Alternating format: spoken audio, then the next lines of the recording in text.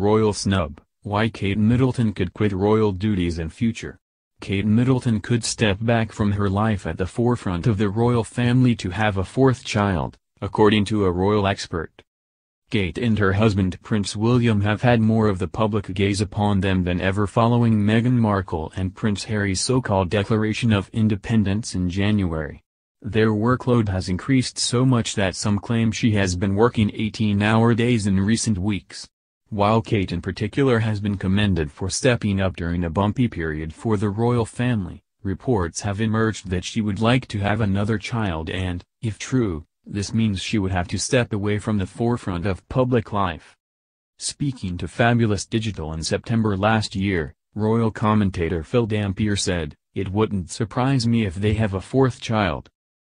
Not only does Kate love family life in Norfolk, to be honest it gives her an excuse to not be at the forefront of royal duties for a bit longer, which I don't think she enjoys. "I think Kate's been interacting with the public and doing very well recently, but from what I'm told, she'd rather be at home with the children." Kate, known for her more reserved nature, pulled out of a red carpet event, the Tusk Awards, back in November due to the children, according to a Kensington Palace spokesperson. After Princess Charlotte's 2015 birth, Kate revealed how she felt about motherhood. She said becoming a mother has been such a rewarding and wonderful experience, but did point out it's full of complex emotions of joy, exhaustion, love and worry, all mixed together. As the future queen consort, Kate is expected to devote her life to her royal duties. Only an exceptional set of circumstances could excuse her from public life, such as maternity leave. After Charlotte's birth, it was not long until she and William were accused of being reluctant royals. The Sun revealed statistics in 2016 showing that William made 188 royal appearances, while Kate only attended 140 engagements, compared to a staggering 530 attended by Charles in the same year. A royal insider told the paper, "The Cambridges are the reluctant royals. They would much rather be at home with the children, but so would most British parents. Unfortunately, ordinary people don't get the choice." This is not the first time Kate had been accused of being work-shy. Back in the days before she had married William, she was heavily criticized for not taking on a full-time job. Even the Queen reportedly felt Kate should have full-time employment before embarking upon a role within the royal family. She did end up with a part-time job with design company Jigsaw, but Kate struggled to have her own career when she was already in the public eye as William's girlfriend. However, Kate appeared to fully embrace her role as a royal after the birth of Prince Louis in 2018. Vanity Fair even recognized the beginning of the golden age of Kate Middleton after her 6 months maternity leave, when she returned to royal duties with a flourish and newfound confidence. Royal commentator Susan E. Kelly said, "It's a huge turning point. I think this is where Kate gets to make her mark." She continued, "A couple of years ago, you might still have seen her being a little bit timid. Now, she seems like she's in a more take-charge position. I'm beginning to see the person who's going to be the queen emerging." More recent reports reveal Kate is so happy to be playing a larger role following the Sussexes' decision to leave the royal family. As a source told The Sun Online in January, Kate is extremely passionate about the work the Royal Foundation does, and she has ideas and plans for how she believes it can be used to help some of the causes which she is particularly passionate about. Although admitting she feels broody in recent months, the Duchess of Cambridge has rejected questions that she may have a fourth child. Royal shock: Kate and William to carry on handshaking despite growing coronavirus panic. Kate, the Duchess of Cambridge, and Prince William are set to continue shaking hands with the public during their visit to Ireland despite growing concerns over the coronavirus. The couple are said to be taking advice from experts but will carry on as usual as they enjoy a second day of their 3-day trip. They were seen shaking hands with crowds of people during the first day of the tour. It comes as more than 92,000 have contracted the deadly infections, which has so far killed more than 3,000. The startling statistics have not deterred the royal family from continuing their work.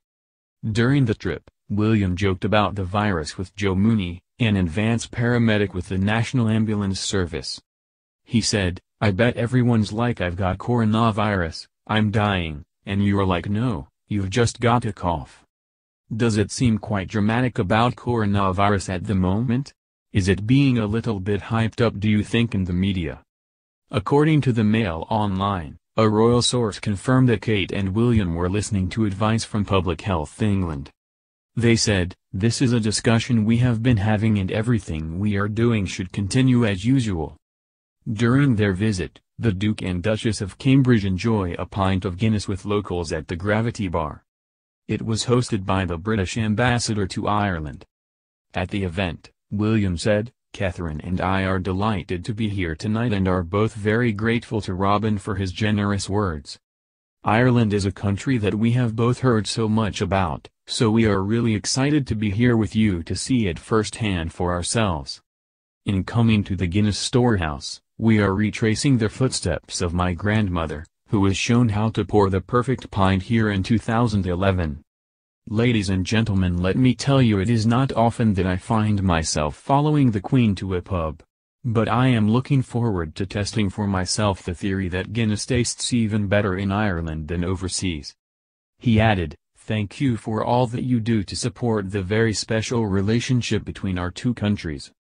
It has been a pleasure to meet so many of you this evening who demonstrate the breadth of our connections across the arts, sports, uniformed services, education and research, and charity sectors. We value it as we do your friendship and are committed to strengthening it further." The couple will be in Ireland until Thursday before they return home. The UK government has announced its contingency plan to control the coronavirus. Kate Middleton shows some PDA with Prince William as she dazzles in Ireland. Kate Middleton and Prince William appear to be enjoying their royal visit to Ireland. The Duke and Duchess of Cambridge touched down in the city of Dublin on Tuesday, and after a day of meetings and visits, they arrived at the Guinness Storehouse's Gravity Bar to spend the evening at a reception hosted by Robin Barnett, the British ambassador to Ireland. While posing in front of the Guinness sign, Kate made a rare public display of affection when she lovingly touched her husband's arm while they shared a laugh. William, 37, looked dapper in a blue suit and tie, while Kate paid homage to Ireland with another green outfit.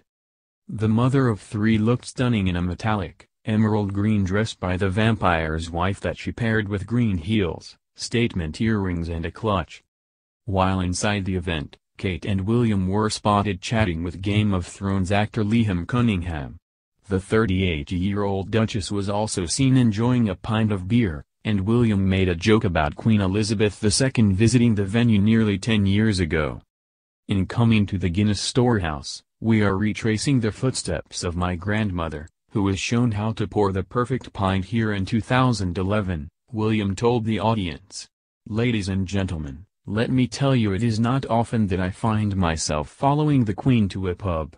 But I am looking forward to testing for myself the theory that Guinness tastes even better in Ireland than overseas." It's going to be a busy couple of weeks for the pair. After their 3-day trip around Ireland, William and Kate will return to London and reunite with Prince Harry and Meghan Markle for the Commonwealth Day service at Westminster Abbey next Monday.